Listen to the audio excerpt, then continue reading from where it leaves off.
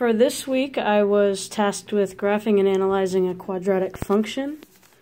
A function f is a quadratic function if fx equals ax squared plus bx plus c, where a, b, and c are complex numbers with a not being equal to 0.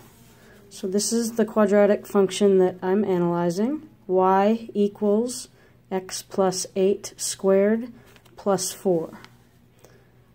The parabola y equals x plus 8 squared plus 4 has a vertex of negative 8 and 4.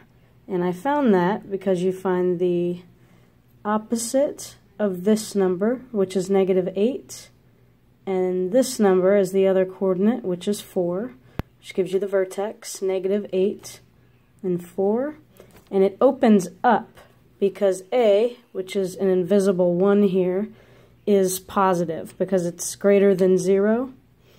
If it was less than 0, it would open down.